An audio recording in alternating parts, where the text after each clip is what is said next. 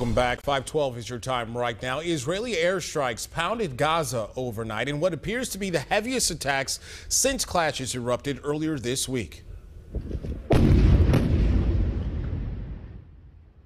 Israel says it's getting troops ready along the Gaza frontier now, calling up 9,000 reserve soldiers and preparing for a possible ground invasion of the Hamas-ruled territory. Yesterday, clashes broke out between Arab and Jewish mobs in Israeli cities, raising fears that the country was on the verge of a civil war.